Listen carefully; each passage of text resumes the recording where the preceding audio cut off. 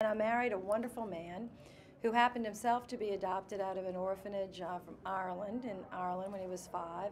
And he and I have adopted 2 children, 2 extraordinary children. So I've been so blessed through adoption, and then just blessed with a wonderful family. And I just know and believe in my heart that every child deserves a loving and nurturing family. And so we want to make sure that we pass laws and promote rules and regulations, break down barriers, open up the process so more children actually have an opportunity to be part of a family.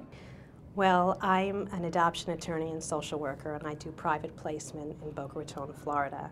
But I've also had the privilege of working with the Gift of Adoption Fund, and I'm the president of the South Florida chapter. And the Gift of Adoption Fund helps give families who want to adopt a child, particularly children with special needs, minority members, sibling groups, and older children who might not otherwise get adopted, by giving those families the tail-end cost of the adoption. When I was 9, I wanted my own charity, and my parents did not feel like yet that I should have one. And so I begged for about a year, and then by the time I was 10, for my 10th birthday, I got my own charity, and my present was the files and the papers that were official. And Creative Kids Care is the charity that I started, and I sell jewelry made with 14-karat gold, sterling silver, Swarovski crystals, and semi-precious and precious gems or stones. And I make jewelry and bracelets or necklaces. And then 100% of the profits go to only children's charities that could help them get adopted, or if they have an illness or something.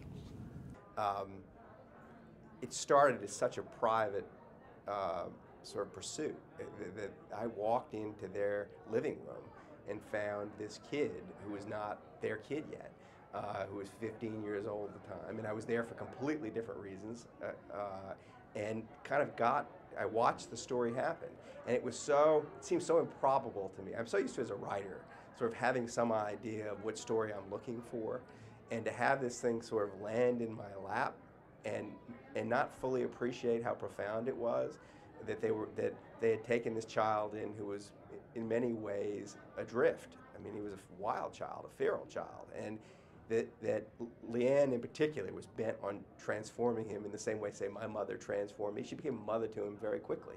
And to watch the power of the interaction was really interesting and very moving. And the book was about, broadly, all the forces in the world that affected the perceived value of this child. And when I first met him, his perceived value was, or right before I first met him, his perceived value was 0. He was, he was someone in society was just going to throw away. And then all of a sudden, with nurture, transplanted from one environment to another environment, he is all of a sudden one of the most valuable 18-year-olds on the planet.